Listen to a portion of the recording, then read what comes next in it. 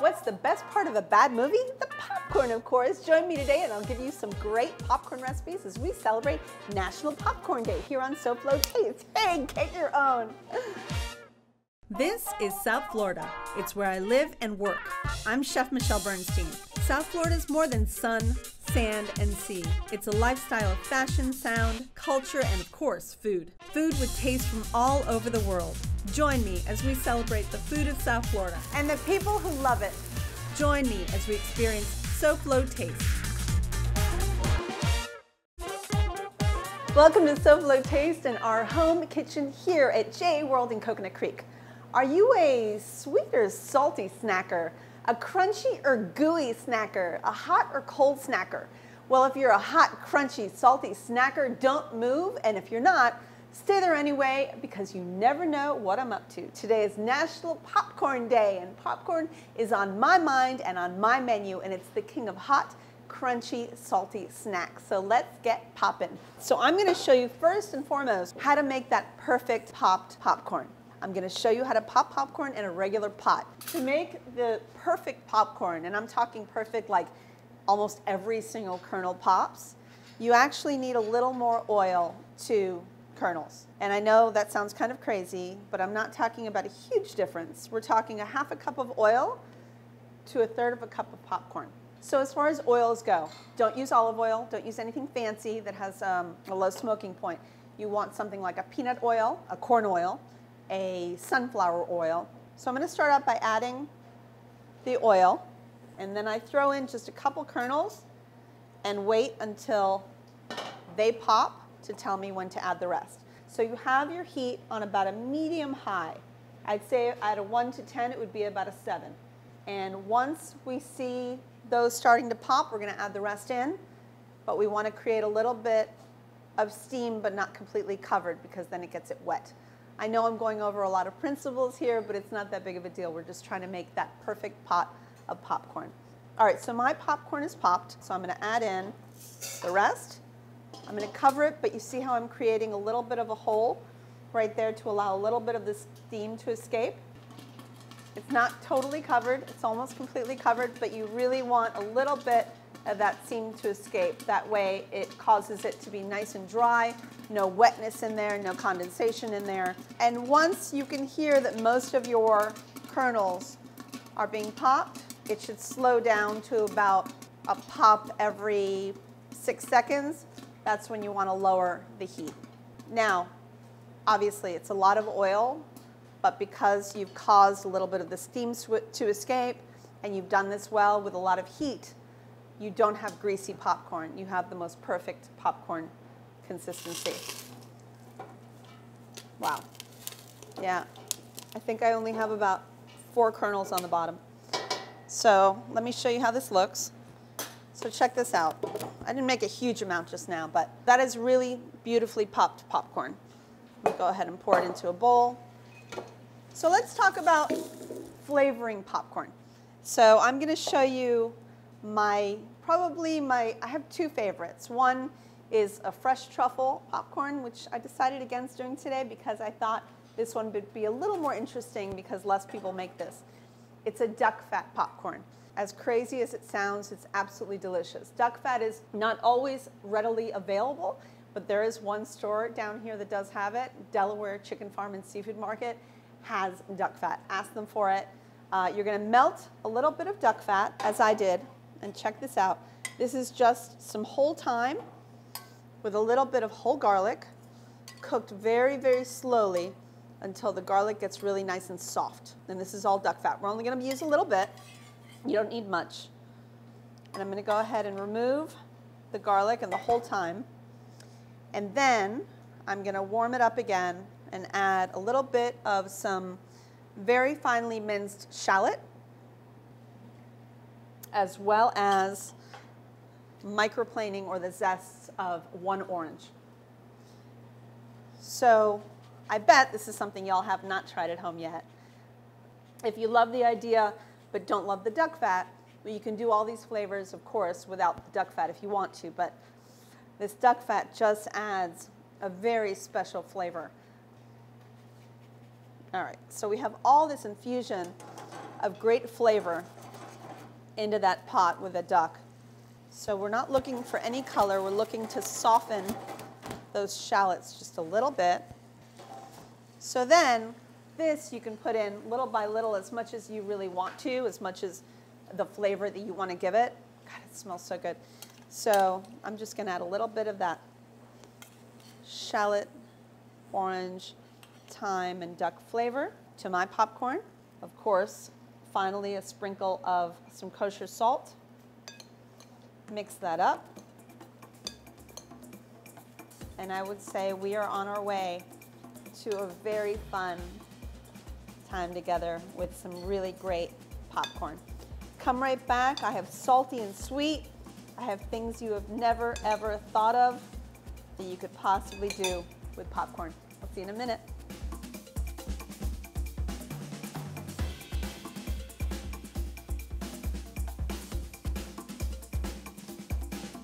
SoFlo Taste will return right after this.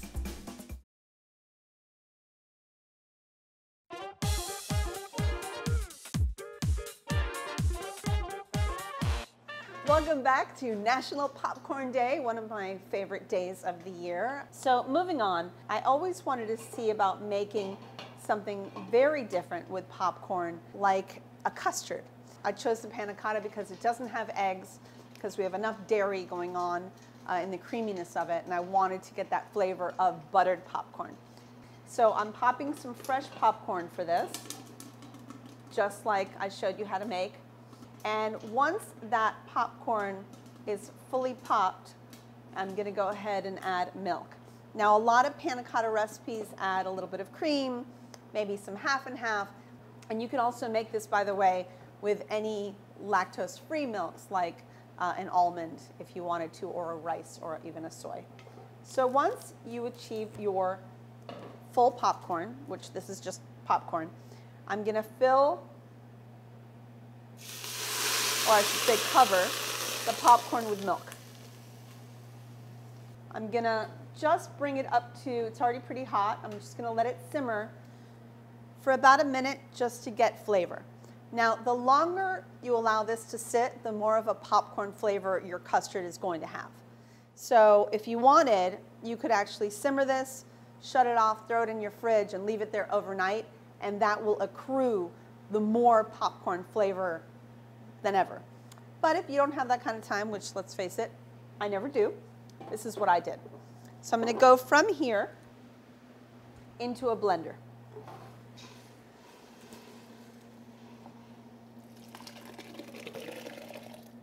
So I decided, because I wanted a little more of a pretty color to it, I added a little pinch of turmeric, which, by the way, is really healthy and for inflammation. So just a little bit, not enough that you can taste it. It's literally only for color. Then I added a little butter because I wanted it to taste like buttered popcorn. So a couple of tablespoons of butter are going in there. A little bit of sugar because I told you I wanted it to taste like kettle corn. So not too much, just about a tablespoon. And then again, a little bit of salt, but not too salty because this is going to turn into a savory dish. And then I'm just going to pulse it in the blender. Let it come together.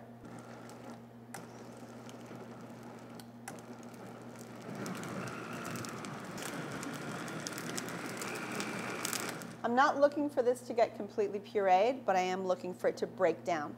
Obviously more for flavor than anything.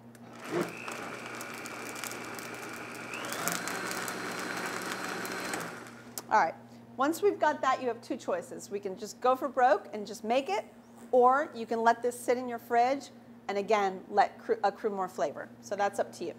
Once that's done, either way, we're gonna go ahead and strain it.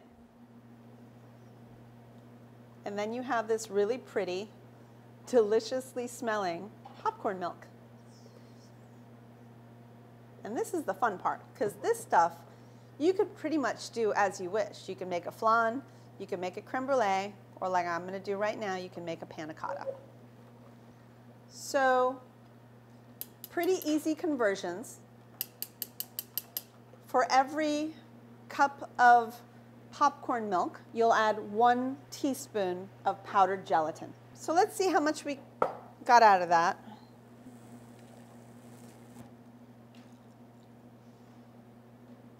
Perfect. All right, I got 2 cups. Take a little bit of cold milk, just a little bit, and this is just for blooming the gelatin. It could be a tablespoon. So 1 tablespoon, let's say, of cold milk to 2 teaspoons because it's 1 teaspoon of gelatin per cup, okay? So I'm gonna add that to some cold milk, and this is blooming. That's called blooming the gelatin. And that really causes the whole reaction in gelatin. It makes it kind of come alive. Once our gelatin comes alive and it becomes bloomed, which you can see it opens up. Go ahead and put it back into the hot liquid. And that liquid has to be really hot because it has to melt again. And stir it until it's completely smooth. You could put it back in a blender if you want to make sure, or you could just keep stirring. And then that's basically it. You've done all your hard work.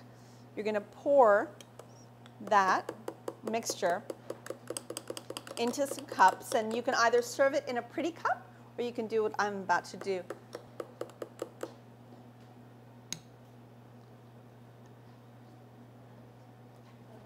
So I would serve about 4 to 6 ounces of a panna cotta, not much more than that. Place this into a fridge to set. You can even place it into ice water if you want it to go even faster. And check this out. So these are the set panna cotta that have been in the fridge. I left it overnight, but honestly these were ready in about an hour and they set right in there. So what we're going to do is use a paring knife to pull it out. And you can go as big or small as you want. These would make a really fun little hors d'oeuvre if you made them in little tiny solo cups. And they come right out just like so. So you're looking at a beautiful panna cotta with a great jiggle, but with the flavor of popcorn and this gorgeous look of corn. And then I thought it would be kind of cool to do a popcorn shrimp salad on top of it. So I've got a little bit of cut up poached shrimp, a little bit of diced fennel, and some fresh corn. Let's go ahead and add everything into the bowl. Shrimp and corn go beautifully together. If you like lobster more, that wouldn't be so bad either. Crab meat would be great too. Fennel is delicious. If you don't feel like cutting up some fennel, you can add a little celery instead. The shrimp does come from Delaware Chicken Farm and Seafood Market. Thank you guys, delawarechicken.com. A little bit of olive oil. Tiny little bit of hot sauce. These all just kind of reminded me of flavors of the South with the popcorn and the corn. A little hot sauce, a little lemon. And then I'm just going to add a little bit of some fresh chopped herb. I've got tarragon and thyme, which I'll just chop up and add.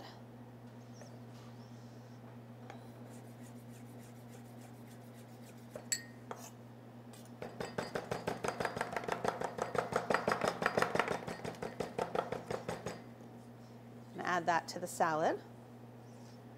And then just a little bit of salt and pepper.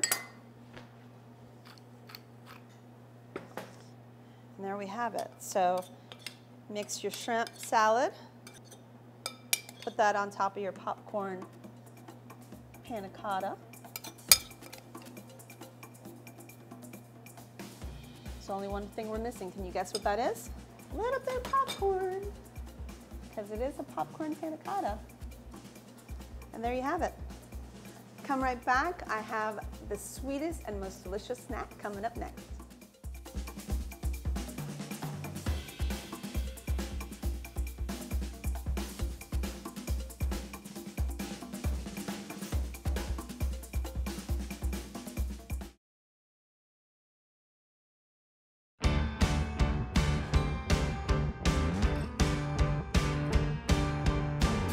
Calling all SoFlo bakers, WPLG and the Arch Center are looking for the most delicious, creative, and uniquely named pie inspired by the hit musical Waitress, playing at the Arch Center from February 26th through March 3rd. The winner will get Waitress opening night dinner and tickets for 4 and more. So log on to the local10.com's contest page to enter and for details. Good luck. Welcome back to the Popcorn Show. Did you know that the average American, that's you, eats about 68 quarts of popcorn a year? Wow. So think about it. There are 4 quarts in a gallon. That comes out to like 20 some gallons of popcorn a year. That's insane. Anyway, so let me give you some more recipes that you can do with all of this delicious popcorn. So this is a nice, gentle invitation into kind of a Moose Munch idea. It's a little less sticky than the typical Moose Munch. It's a little less dark. Anyway, so let me teach you how to do it. So this is some freshly popped popcorn that we just made right here. And this is going to be the syrup that candies the whole thing. I've already started melting a little bit of butter inside of the pot. So we're going to add a little bit of brown sugar to the melted butter. And then a little bit of kosher salt into that as well. And finally, some light corn syrup.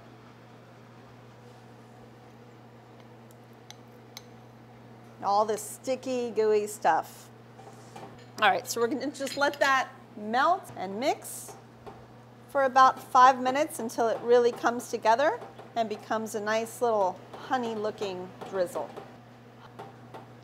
Set your oven at 250 degrees because it takes about an hour for everything to dry in the oven. That's basically what you're doing. You're not cooking, you're drying it out so that it gets really crispy, even in the humidity of South Florida.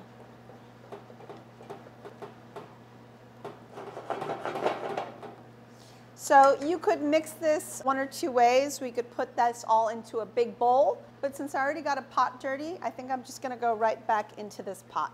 So once that cooks for about 5 minutes, I'm going to go ahead and pour that right into the big pot. Let's switch this out. Try to get every last bit of it out. There we go. And start mixing. And do it as quickly as you can because it will want to stick together and clump up. But if you're quick about it, you'll be fine. I'm using a rubber spatula. That's fine. You can also use a wooden spoon. And you really just want to get that really evenly mixed in.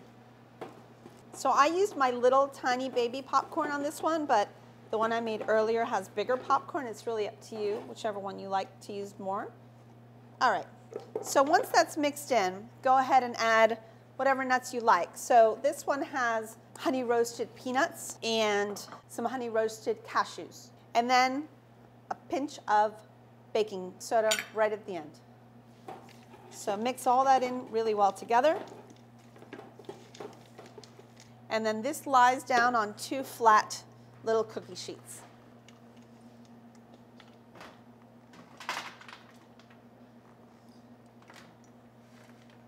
So that's that. So lay it out. No parchment paper because it will stick to the paper.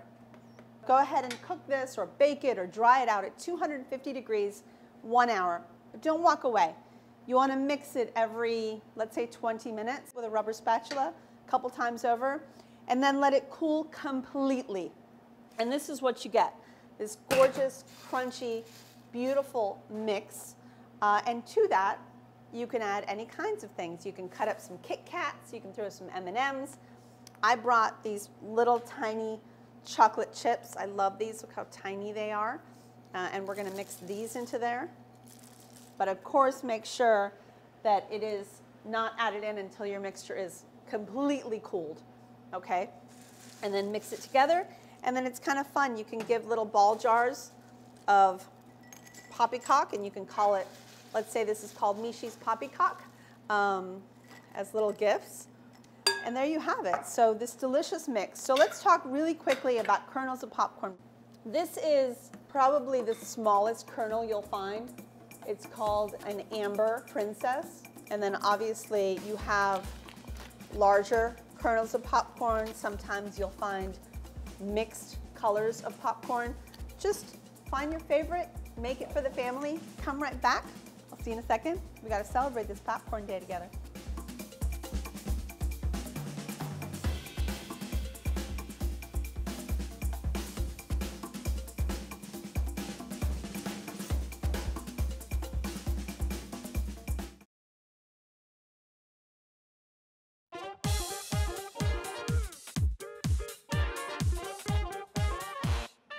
Other than onions or bacon frying, I can't think of anything more nose-tempting than popcorn.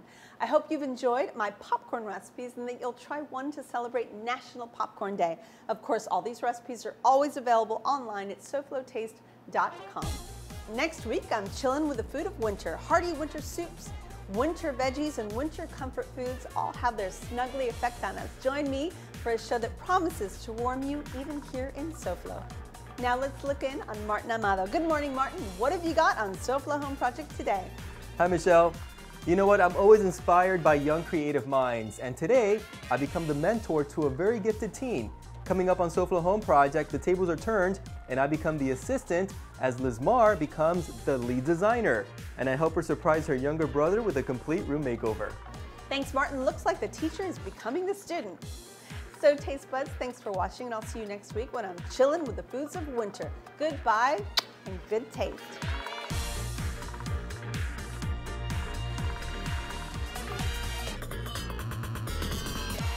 Pop-tastic.